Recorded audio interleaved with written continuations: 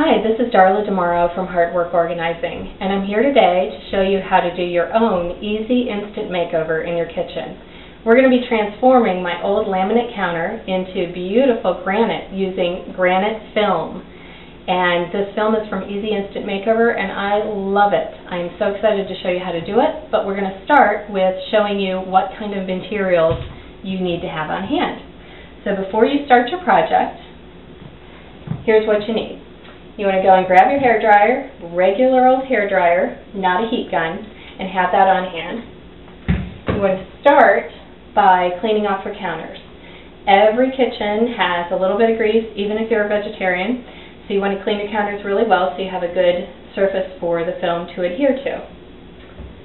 You want to have, definitely want to have a spray bottle. This is where all the magic happens.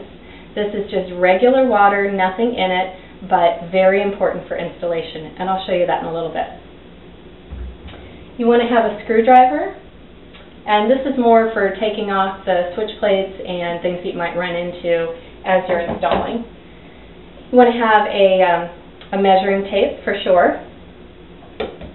You want to have a couple of towels, and again, this goes back to using the water to install this, and this is really important.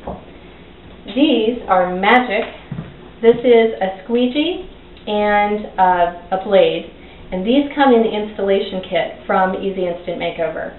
It is an extra order, but I definitely recommend spending a couple of bucks because this will make the installation super easy. You want to have a pair of scissors, and I like to have, you don't have to have this, but I like to have a cutting mat as well.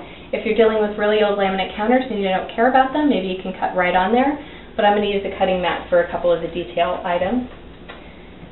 You want, for finishing touches around the sink, you want some silicone, and you want to make sure that it's the one for kitchen and bath, mold-free. Definitely make sure you're not using the doors and windows, but the one for kitchens and baths.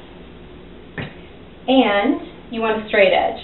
You can use either a long level for a yardstick, but you want something at least 24 inches long because that's the depth of most countertops. And those are the tools you need to get started.